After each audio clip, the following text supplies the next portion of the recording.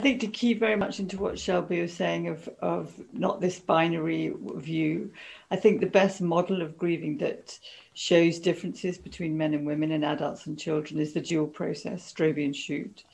And what they talk about is at the moment of the loss, whatever that loss is, and it could be a living loss like losing your job or the death of someone that you love, we have two instinctive responses: loss orientation to emote and grieve and feel the pain of loss, and restoration orientation to be okay, to survive, to move on and kind of invest in life.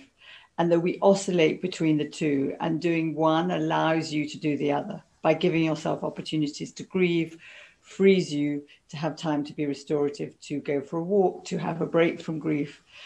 Men tend to be restorative. Men tend to want to go for a plan, to go for hope, to fix things. Women tend to be loss oriented. They want to look in their memory box. They want to emote and grieve. They have a kind of Sherlock Holmes need to know every single piece of the puzzle that's missing. And they can look at their partner and think he's a selfish, you know what, for not showing what he feels. And he can think that she's a wet rag for doing nothing but crying and refusing to kind of look to the future of life.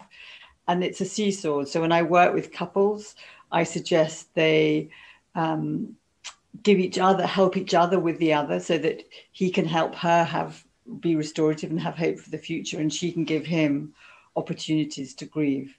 And children, we try and protect them from pain. We try and say, there, you're going to be okay. Children are amazing. They bounce back.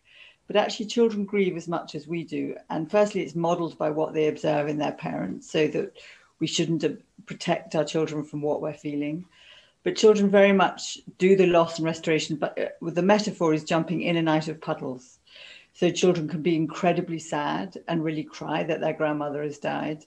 And then 2 minutes later, they can hop out of the puddle, fight with their brother, steal his ice cream, roar with laughter, skip, and get on with his day. And then something else will upset him and he'll be back in the puddle.